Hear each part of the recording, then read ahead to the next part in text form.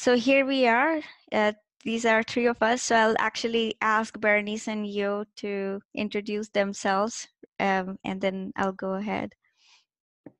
I'm Berenice. I'm postdoc in Germany, and I'm happy to be there and to have you in this program. Yo. Hey everyone, so I'm Yo Yehudi. I am a software engineer in Cambridge, and I am really excited to be working with you all for the next few months. Hi, so I am Malvika Sharan. I'm a community manager until this week in Germany, but I'm moving to London next week. And I'm also super excited to work on this. So again, three of us have worked for several months with really generous people in our mentor and expert group. And we're very excited that we're finally in a stage where we can welcome you into the program. The idea that connected us was that we believed that to be effective, science should be shared openly with others and made freely available.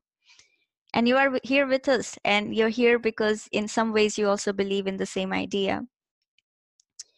The Open Life Science program helps early stage researchers and potential academic leaders in becoming open science ambassadors. And I assume that you all had read something about it before you applied for the program, and we're happy that you are willing to become that ambassador in your community. So it's something that we know for decades, probably from the beginning of science, that it can advance only when we share our work with others, because other people can build on what you have done and you can work on someone else's work. But often we hear that researchers are skeptical to be open about their work. They don't want to share it because they have fear of getting scooped, being openly criticized, or other people can spot mistakes in their own work. So how can we work openly without becoming scientifically vulnerable? It's a really complex question. The vulnerability is quite different for different people. And what we are trying to do is, in this program, we want to explore what are the important concepts and practices in open science that we can apply in our work, one step at a time without overwhelming others.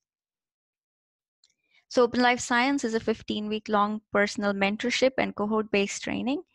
You would have cohort-based calls like this one every second week, and in between you will have one-on-one mentoring call with your mentor. And when you're not talking to either of us, you're going to have some hands-on practices. We'll provide you with assignments, and after you have gone through assignment, you would be introduced to an idea and concept which you would be able to apply directly in your project. So we will be using Mozilla Open Leadership Framework, which you can access online openly, to fuel our open life science journey. So the whole idea of open leadership is that open leader design, build, and empower their projects and communities for understanding, sharing, and participation and inclusion. So our open science definition goes beyond just sharing data, but it's also about bringing people in so you can do science together. The open leadership framework depends on design, build, and empower principle in terms of understanding, sharing, and participation. For example, are we designing our content for someone else's understanding? Are we building it for people to share in their network? Are we empowering people for their participation and inclusion in our community? Can we inspire their contribution? How can we help people to take care of themselves? How can we build resilience? So our science is not just about what we produce, but people who are doing it. So often we get asked, what do we know about, or what we think about open science, because everyone's open science is quite different. Open science mean quite different things to different people. So it could mean that you want to share your data openly, or you want to share your code openly. You want to design hardwares, or you want to share your paper protocols. You want to also start sharing your results from early on before even it goes into printing. And then we also have huge focus on knowledge sharing and training and collaborating with people openly, like citizen science that a lot of you are interested in, but also connecting others in our field and supporting them in scientific networks.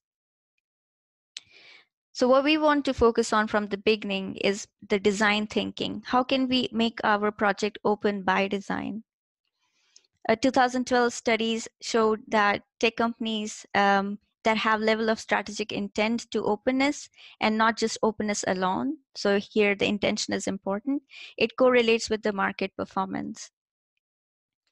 So design openness into your work. Don't let it be a thoughtless default.